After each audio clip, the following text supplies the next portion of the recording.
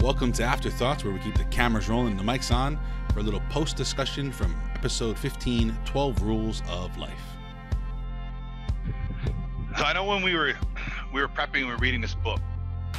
When you were, I think was it chapters 7 and 8, and it starts to get a little dark, and you were in a dark place, and you kept telling me how you're in this dark place. I was. Yeah, and I think, I know you don't agree, but I think that you needed to go there. Really? And I don't know, dude.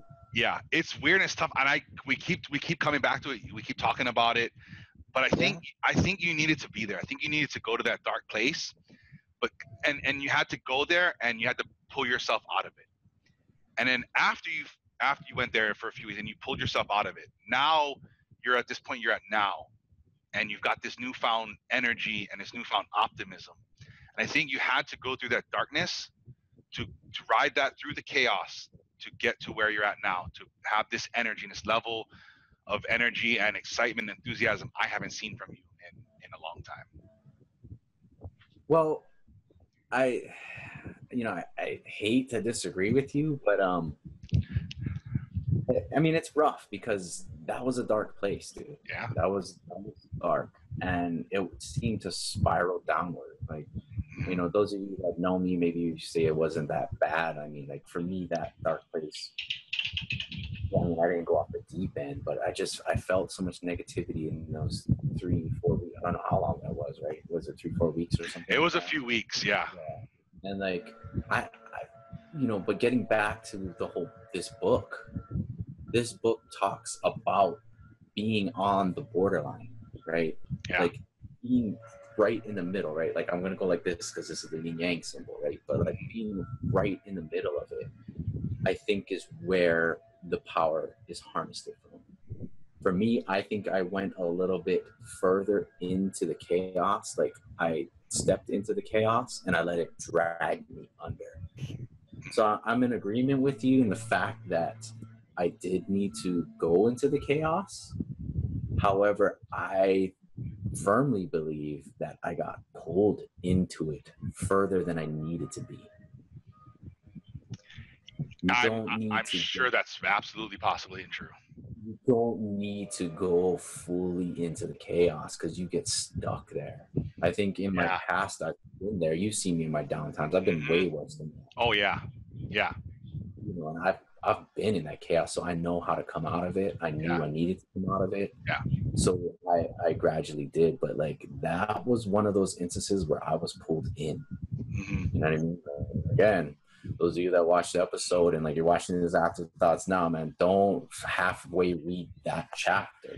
Yeah. You're gonna halfway read that chapter and then try to go to sleep. Is definitely rule 6, dude. Don't start reading that chapter and leave it unfinished. You might get pulled in. That's just my opinion. But that's just kind of like, what's interesting. Well, because I read the same thing. I intellectually understood what you were saying, but I did not experience that. So therefore, were you already tipping into some type of chaos? And all you needed was that little devil on the end to say, "Nuh-uh, buddy, come on in." Right. Versus I was not tipping on that chaos. Because I'm constantly trying to be there. You know what I'm saying? In chaos?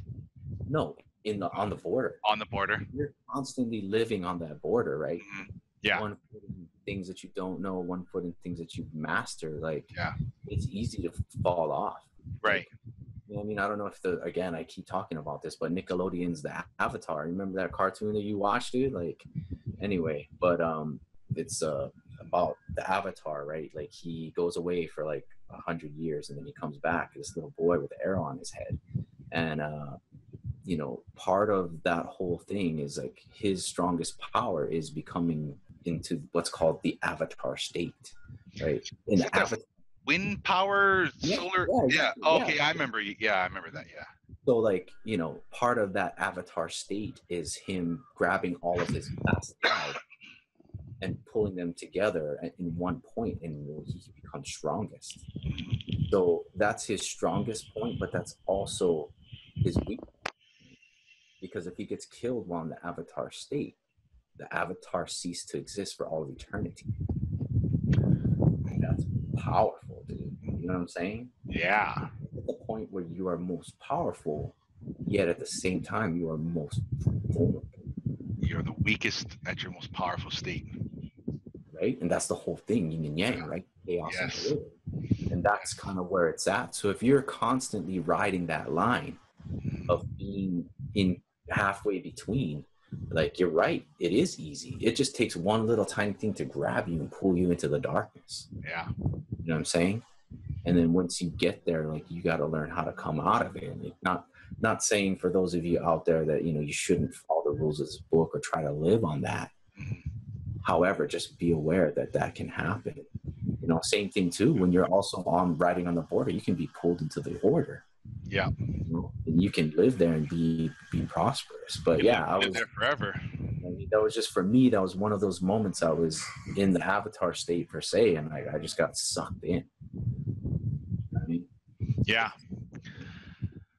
I know that was a tough thing, but man, something about that just Right. resonates with me to say, like, man, you had to go through that, even though it sounds stupid. Like fuck, why would I want to be there? I don't want to be there. I never wanted to be there. Right. I don't know, something about that I can't articulate. Well, I mean, you're right though. Like, you have to go into darkness. Like, Yeah. you don't go into the realm of the unknown if you don't try something that you've never tried before. If you don't put yourself in a place where you're uncomfortable, like, you're not going to learn. Yeah. Right? We talk about that. You can't teach the man who knows everything. Yes. You already know everything. Yep. None of us can.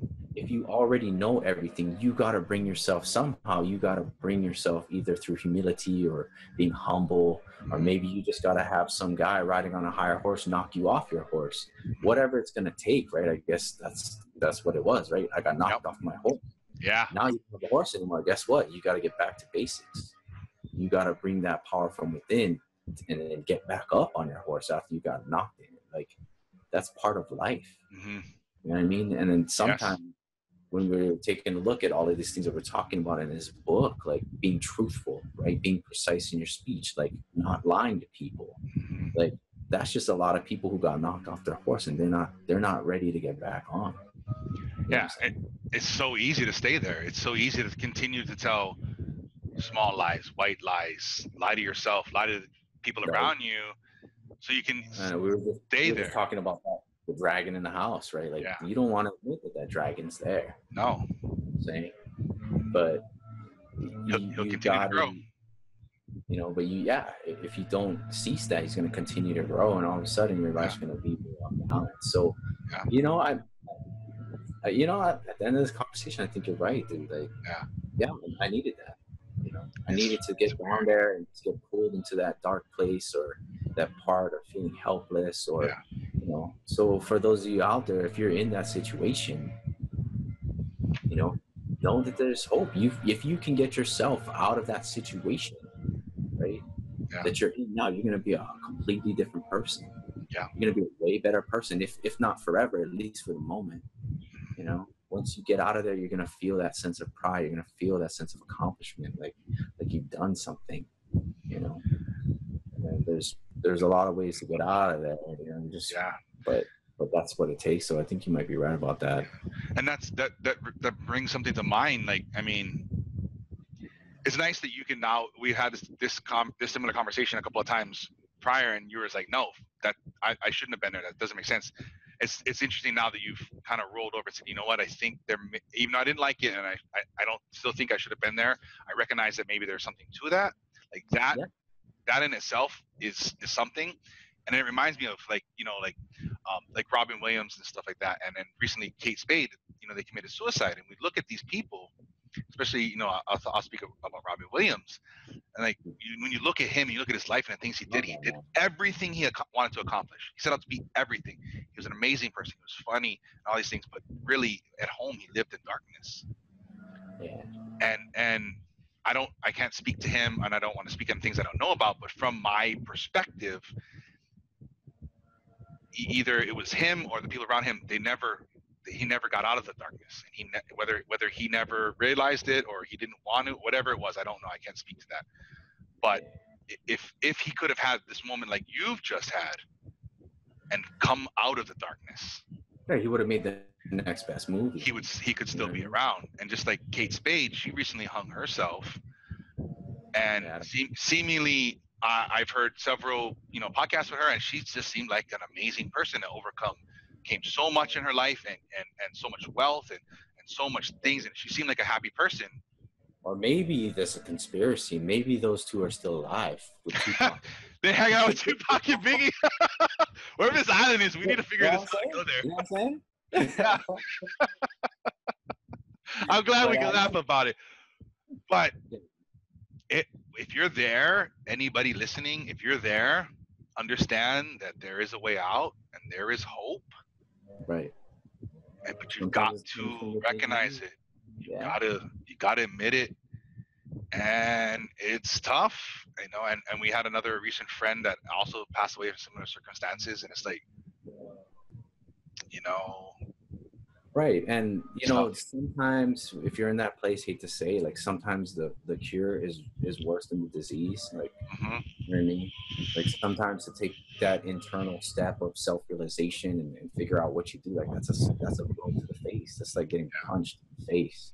Yeah. And you know what I mean? At first, you don't want that punch. You don't want to get worse because you're already in a bad place. But sometimes, yeah, you're right. You got to dive down into the darkness and stay there for a little bit so that you can come out on top. Like, just because of the things that you're doing, if they're hurting you, if they're painful, like, don't think that is not part of the process to get better. Yeah. Do the right things. We all know as human beings, like, we contain wisdom, right? Like that's what he talks about in the book. We contain wisdom, but we don't even know how it got there.